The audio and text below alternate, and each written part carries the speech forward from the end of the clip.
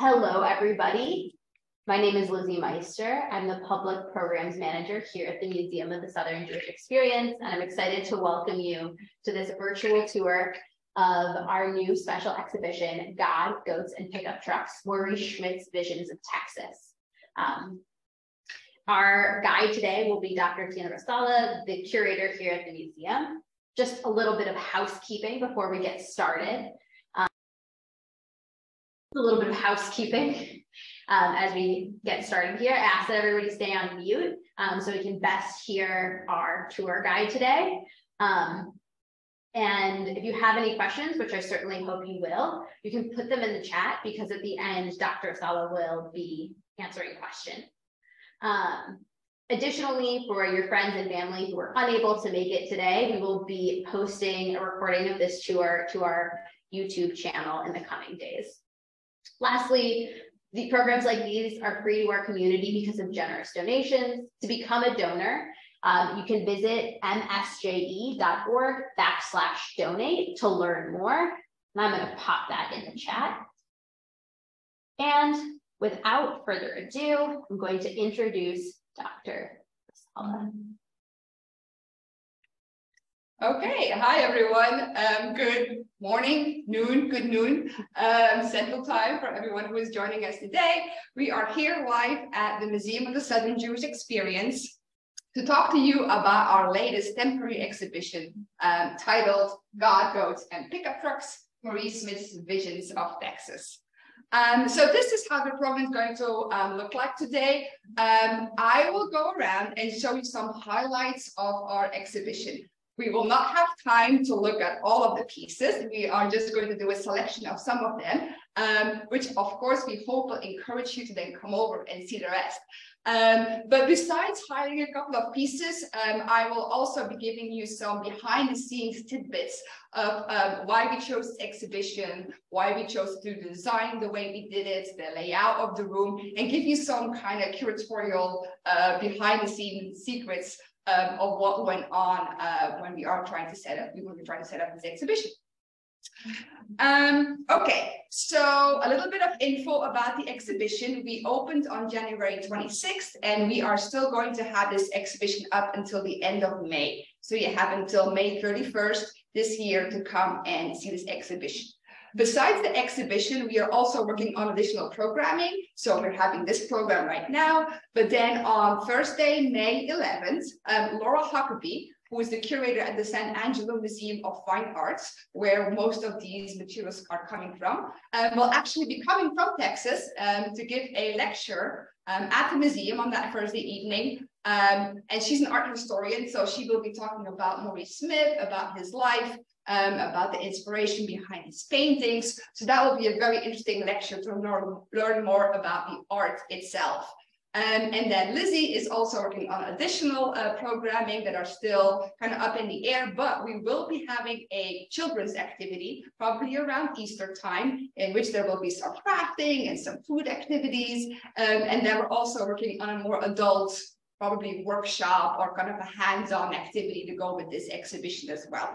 So we still have a lot on the planning. So if you want to be updated on what is happening, I would say follow us on social media. We're on Facebook, Twitter, Instagram, or sign up for our newsletter. We have a newsletter that comes out every so many weeks, and it will have all the information about the additional programming around this exhibition.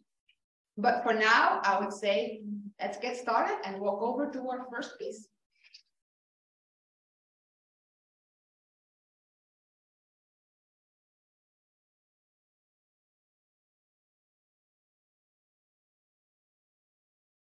So for you who have paid attention and took a look at our title, you will recognize this little creature, our goat. The goat became the mascot of our exhibition. So why are we starting with this painting? This is the one that really instigated this entire exhibition. In the fall of 22, we were approached by Maurice Schmidt's family. Maurice Schmidt is still alive. But he's getting older, and so his family was looking for places where they can put his art in different institutions so that different people can learn about him, and his work is dispersed throughout the country so that other people can enjoy it. And so, because Maurice Schmidt is from Texas, and which makes him very much a Southern guy, and he's Jewish, his work was, of course, a perfect fit for our exhibition. So when we were approached, they were asking us, would you like to have a painting or a piece of art from Maurice Schmidt? And we said yes. And so we were offered any painting that we liked. And Schmidt makes very diverse works. In our exhibition here, we have 23 of those pieces. Most of them are paintings, but he also has sketches, woodblock prints, lithographs, a sculpture. And so there was a lot to choose from. And the content of his work is also very diverse. He has pieces that are very obviously Jewish. We'll look at a couple of them in a minute. But most of his work isn't overtly Jewish, as it is more inspired by his Judaism. And so a lot of his work is a reflection of what he sees in the landscape, what he sees in the Texas rural landscapes, and what reminds him of the Torah and what he's reading in his Jewish upbringing. And so this work is titled Herdsmen Are We, Both We and Thy Fathers. And we liked it a lot because it's a very contemporary topic. It's two Mexican gentlemen who are working and they're loading up the goats in their pickup truck. Hence the title of our exhibition, God, Goats and Pickup Trucks. And they're toiling the field, and it's a hot day. You see there's a bright sky behind it. And that really inspired Maurice Schmidt to connect this piece to ancient Israel, where we know from the Torah there's so many stories about cattle and about the ancient Israelites herding their goats. And so he saw immediately that connection between goats as subsistence in the ancient world. People would use their skin to make curtains. They would use their milk to make cheese. They would eat the meat.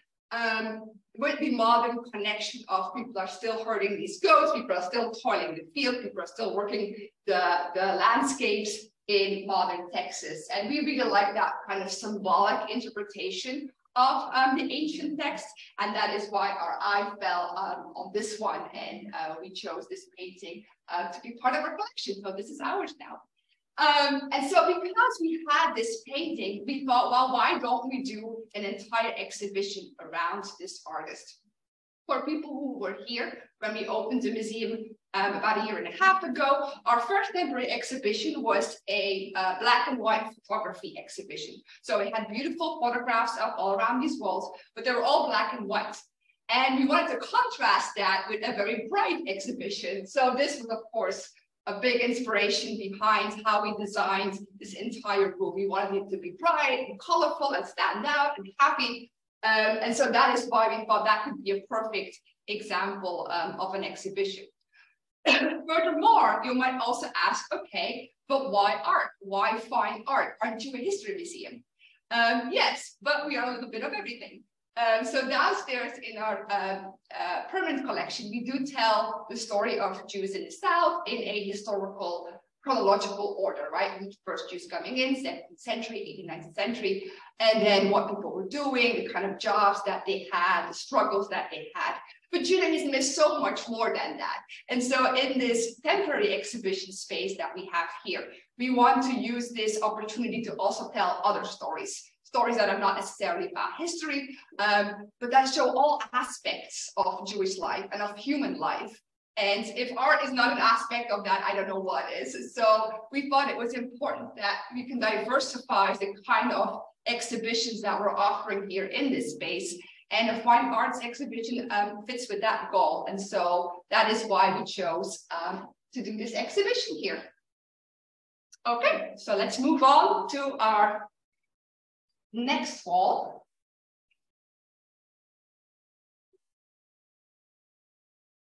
So I've been talking a lot about Maurice Schmidt, but who is Maurice Schmidt? So Maurice was born in 1936 in New Braunfels, Texas. And growing up in the 50s and 60s, he was already, from a very young age, very inspired by the landscapes and by people, and felt need to express that through art. And so what I are telling here about Maurice Schmidt mostly comes from this book.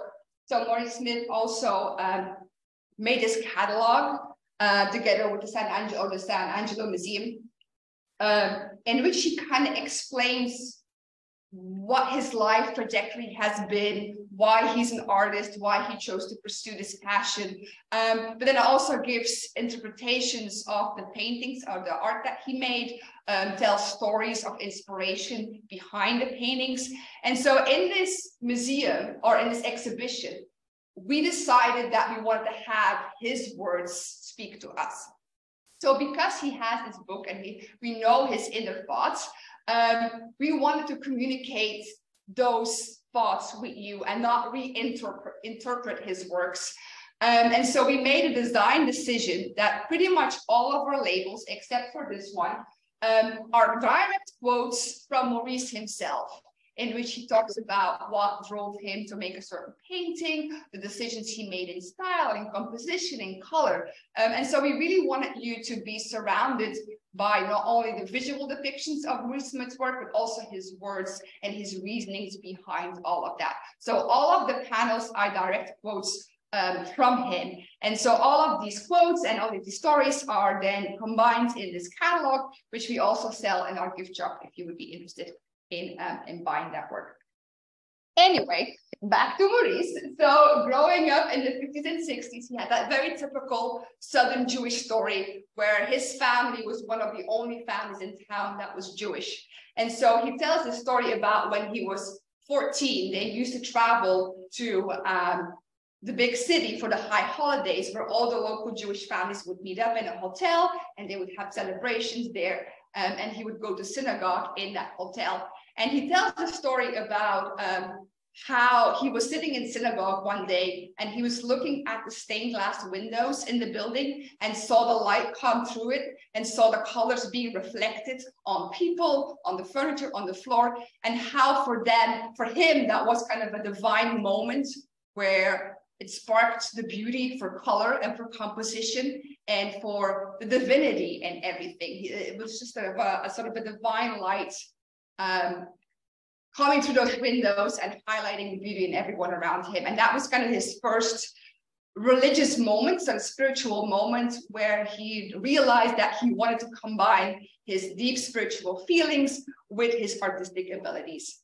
And so I really like this self-portrait that he made when he was 24 years old, because it immediately shows the kind of works that he would be creating for the rest of his life. It's very bold, it's very colorful. You can see the different paint color that he uses here on his palette. It kind of reminds me of the painting of Van Gogh and the bedroom, with his bed in the background. And so you can already see that this is the kind of style that he's going to go after. So he painted this when he was 24, and then he just kept on working and painting his entire life. He eventually became a professor at Texas A&M, where he taught art. And so this is really a man who just lives and breathes for art and for his spirituality through his art. Okay, let's move to the next place.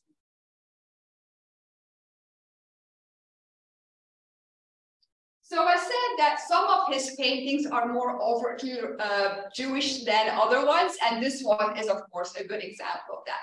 So we decided to divide this space into different areas. So if you have all these paintings, like I said, we have 23 pieces. You have to think about, as a curator, how are you going to set this up in the room? Are you going to do this chronologically, the oldest paintings first and the newest late, or are you going to do it thematic? And so we chose to do it thematic. So in this little area here, we have two very bright, big paintings and two black and white sketches that all have a very deep Jewish depiction on them. And so this one is called Torah Procession.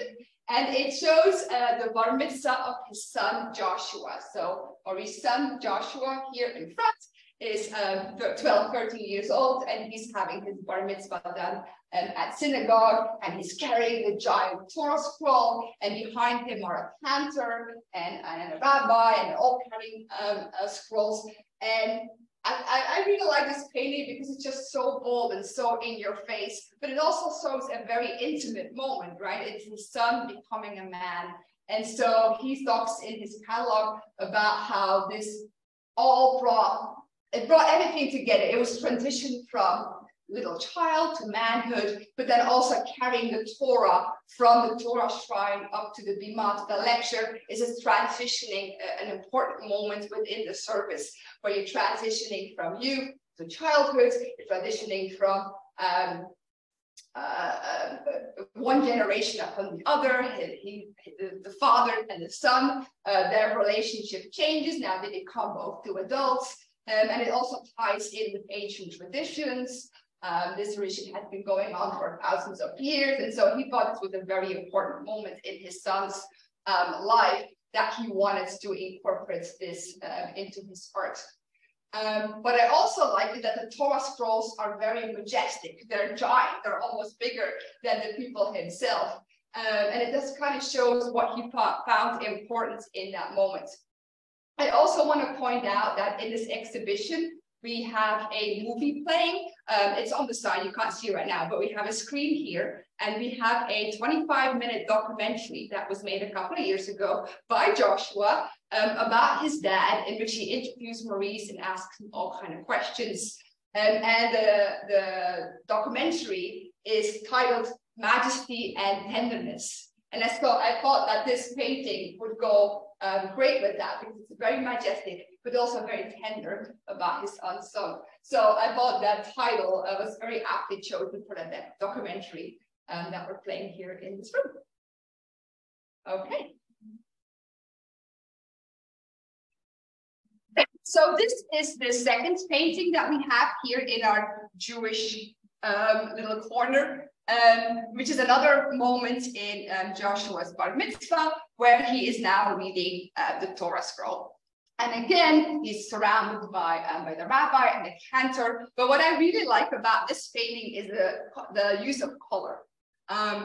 So he talks in his work about how he wanted to have a majestic golden light come out of the painting to kind of show how regal and important this divine moment is. But then it contrasts really well with the very bright, pure white color of the robes, plus then the yellows and the blues and the purple, which kind of remind us of ancient times when people would wear these robes with purple and blue stripes on them. So it kind of ties in ancient traditions and modern traditions and divine moments and secular intimate moments all into one piece just by using color. And so I feel like that really shows what Maurice Schmidt found important. And from a design point, that is why we chose to do all our labels, all our designs, all of our little labels next to the paintings in very bright colors as well. We didn't want to dull this out and make everything black and white. That doesn't feel like Maurice. Maurice would want everything colorful. So we made our labels and our anything that we have written on the wall also very colorful as well, to go with his favorite style. Okay.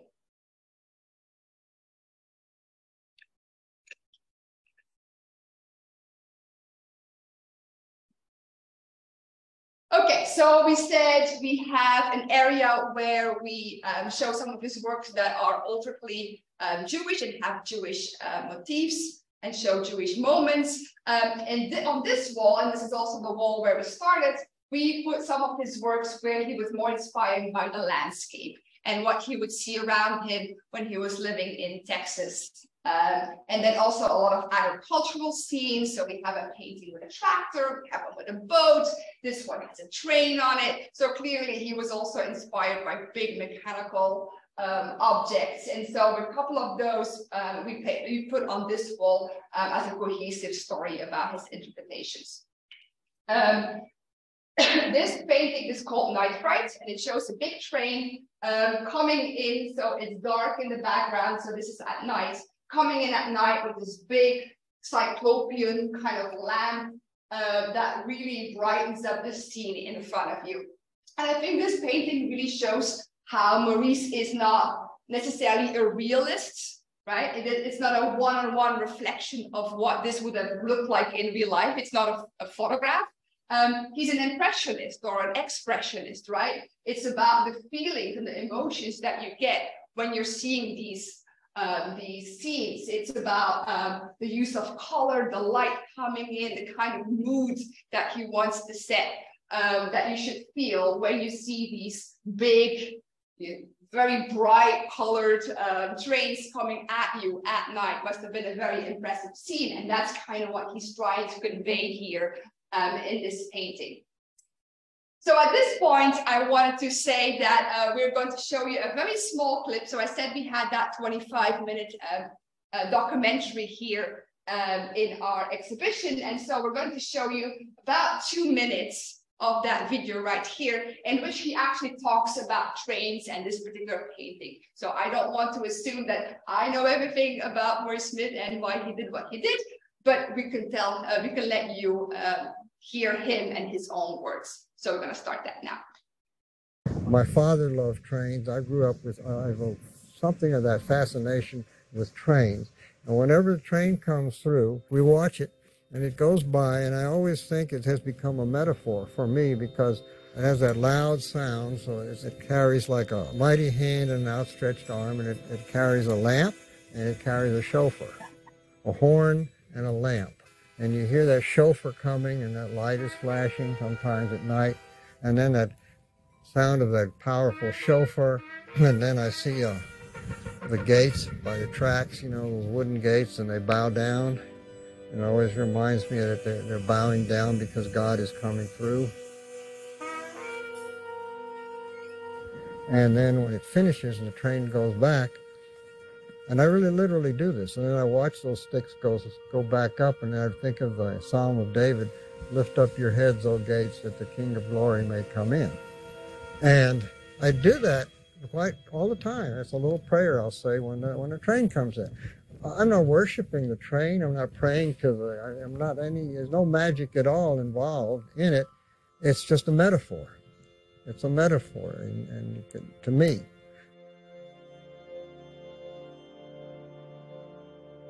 If you start thinking that way, you just see the world different. It's a little like Don Quixote, you know, he saw windmills and he thought that they were monsters. And some of that is a big element in imagination. You're not being fooled. I know what it is. It's not God, it's not that, but it manifests the beauty of it manifests something that's divine. And that, you might say, that divine dimension is very elusive. So when I watch a train, there's a part of it that train speaks to me about things that are not factually, or the person who designs or is driving the train is not part of his view of that train. But it is, for me, it becomes a metaphor. And that's what the Torah, that's how the prophets describe happenings, is in these kinds of metaphors. There's a phrase in the Torah.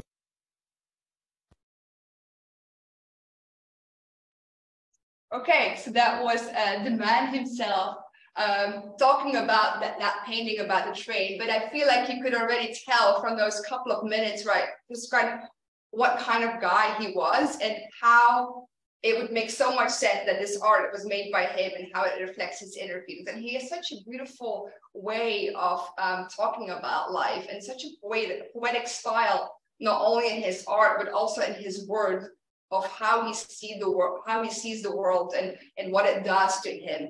And so, because he's so poetic and his words are so beautiful, that's why I said we don't want to reinterpret his works in our own words. He has said it so beautifully already. There's no way we can do it better. So instead, what we decided is that each portrait, each painting has a label, but then it also has a QR code.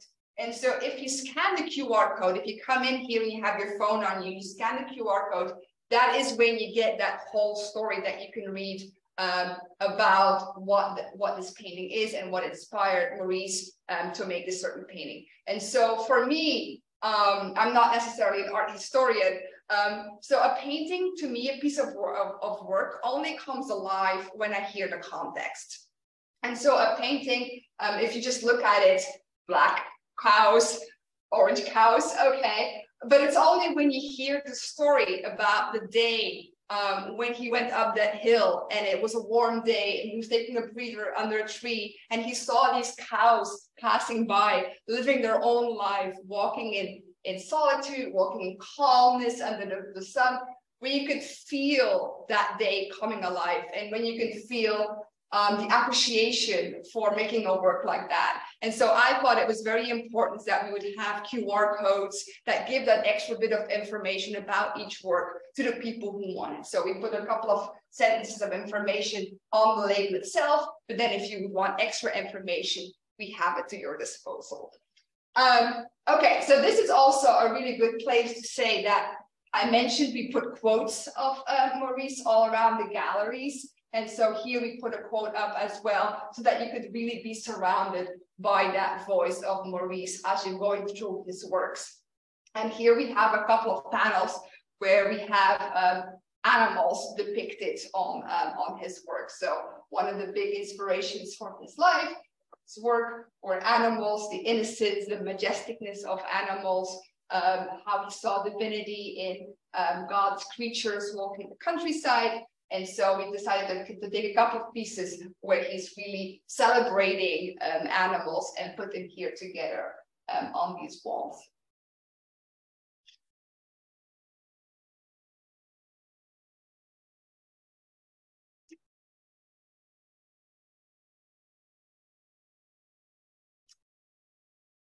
On this wall, on the other hand, we have put portraits. So here, this is the wall where we put all the pieces of art that we have from Maurice together that depict people.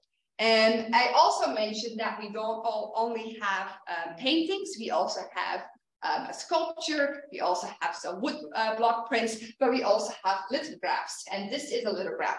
So what is a lithograph?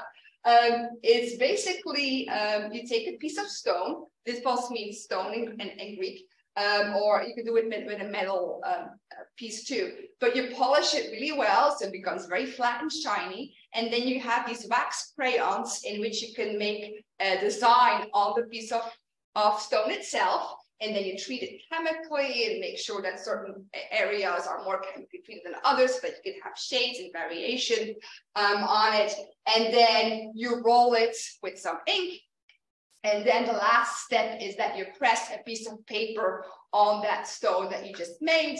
And then the end result is this Mexican Madonna, a lithograph that he made. And so he talks in his work a lot about how for him, art is poetic, it's creative, but it's also craftsmanship. And making a lithograph demands a lot of practice. It's a process that can take years to really master. And so for him, that was also important, how he was always experimenting with different materials, different techniques, different tools, so that he could express the feelings that he had within himself to all different kind of media that was fitting for one sentiment or the other. And so he calls himself also a craftsman that has worked on his skill for many years. And so it was important to us that we would have different pieces made from different mediums with different techniques in our gallery to kind of showcase the breadth of his abilities in this exhibition.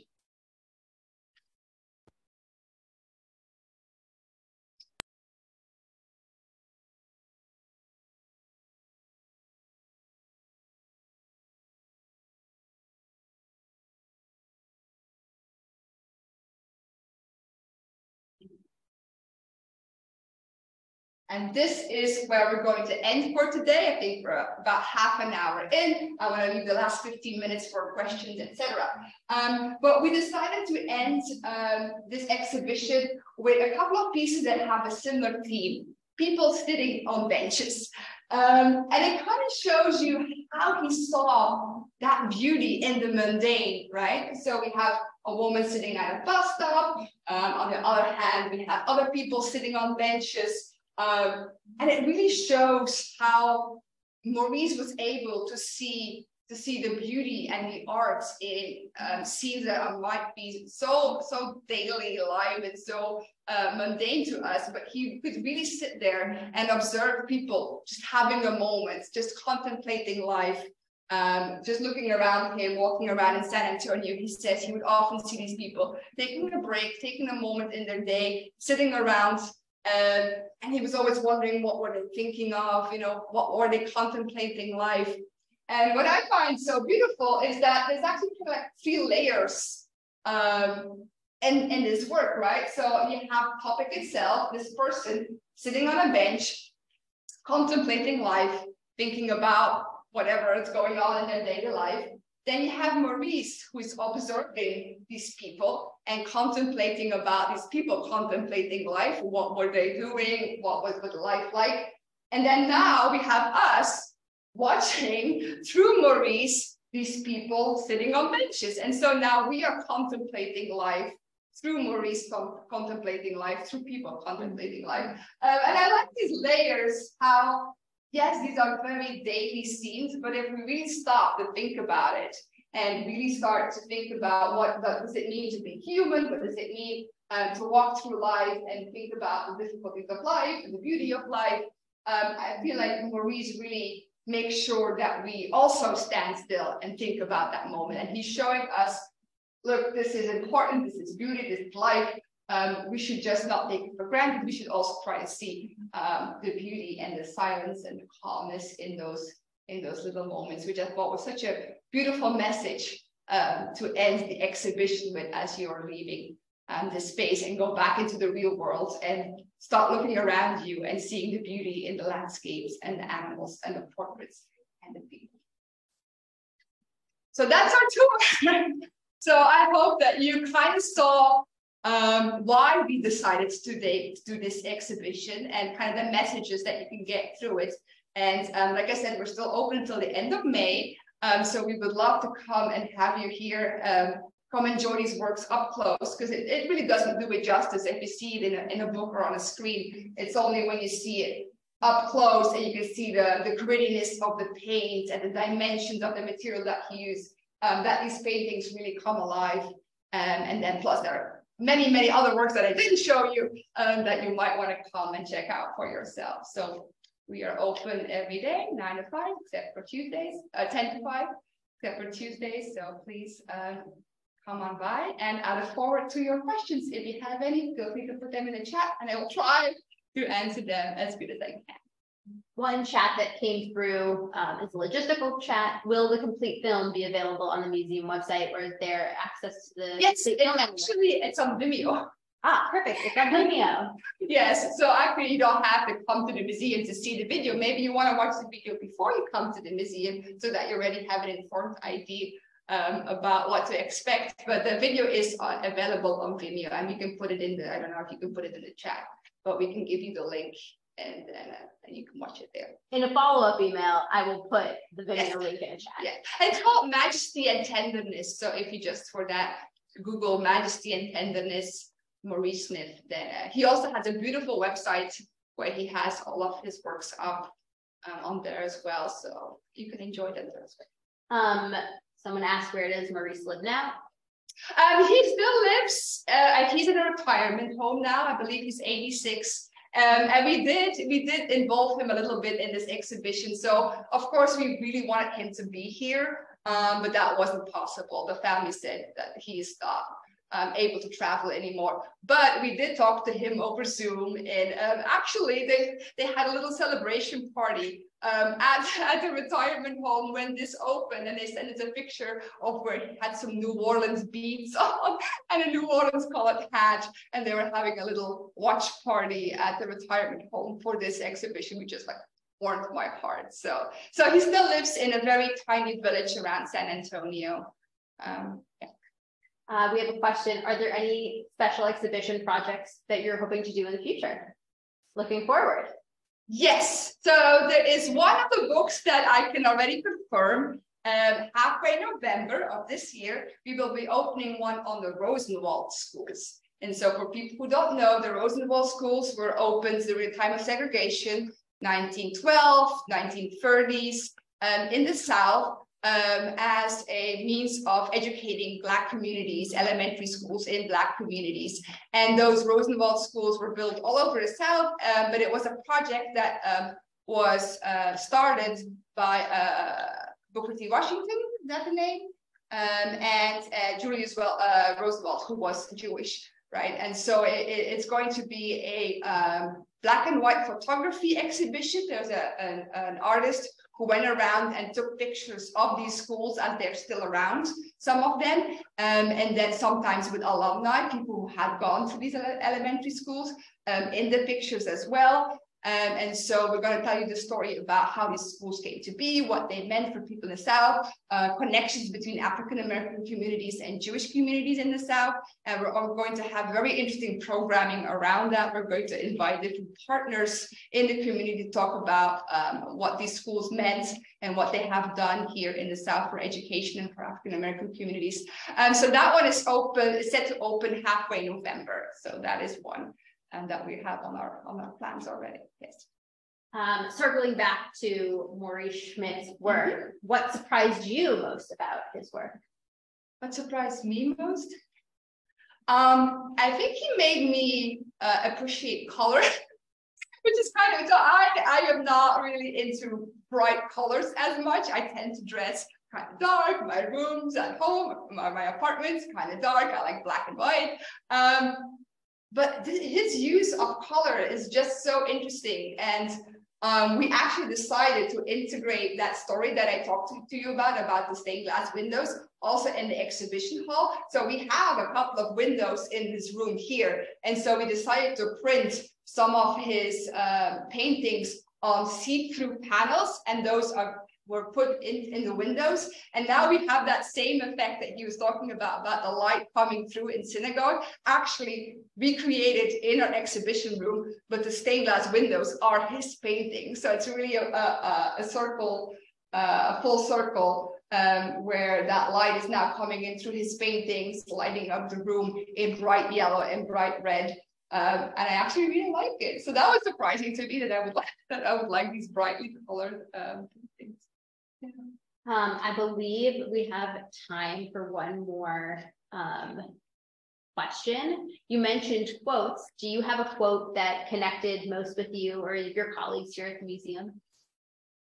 We do have a lot of quotes, huh? I think I like the one where he's talking about portraits, where he says, you know, when babies are born, they're all the same, you know, they kind of all look the same, a little bit of dad, a little bit of mom, but more or less in the first couple of days, they're all very generic.